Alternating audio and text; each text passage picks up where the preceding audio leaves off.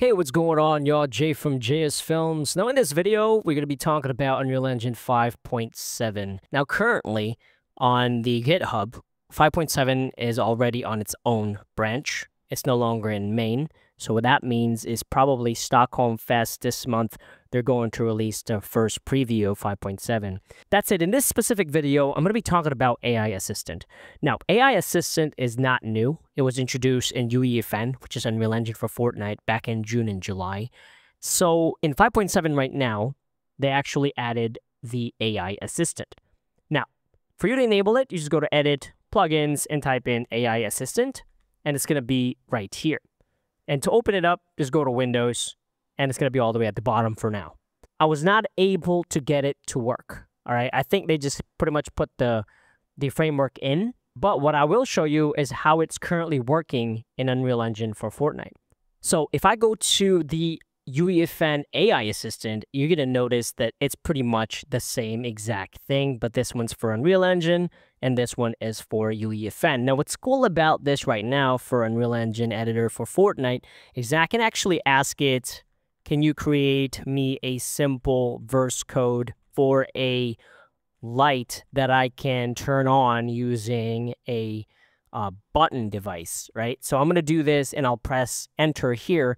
And this is actually going to give me a burst code that I can then copy and paste in Unreal Engine for Fortnite, all right? You're going to see right here, finding a solution, generated verse code, and voila, I now have this code that I can now copy in Fortnite and create that device. Now, obviously, it's AI, so, it's still a little bit wonky, but this technology is going to be the same exact thing, I'm guessing, for the Epic Developer Assistant for Unreal Engine.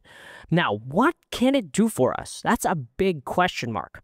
Currently, the UEFN can create verse codes, but can this one create blueprints for us? Can it create materials? Or is it simply just asking questions like, hey, how many lights do you have? Because it says right here, ask anything about UE. So I am pretty interested and what this Epic Developer Assistant is going to be able to achieve. Can I just say in here, hey, create me a game that's going to be running 60 FPS targeted for PS5 or next-gen console, and press Enter, and then I'm going to get a game after like a month or so? Or is it just going to be like, hey, simple things like, hey, can you create me a point light in this direction, in this transform, and a camera? It's just pretty crazy because we've seen something like this in Omniverse. It was kind of like teased back in Omniverse, which we all knew it was going to come to Unreal Engine eventually. But this is pretty impressive and exciting stuff. Now, I don't know if this is going to be ready for 5.7 this month, but main is already 5.8. So, I mean, things are moving pretty quickly. But currently, like I said, I can't do anything in this right now. I tried logging in, but I'm not getting anything. So you're like, okay, what is a light? And I'll press Enter. It just kind of like flickers and nothing happens. Long story short, we now have AI Assistant framework or plugin in Unreal Engine 5.7.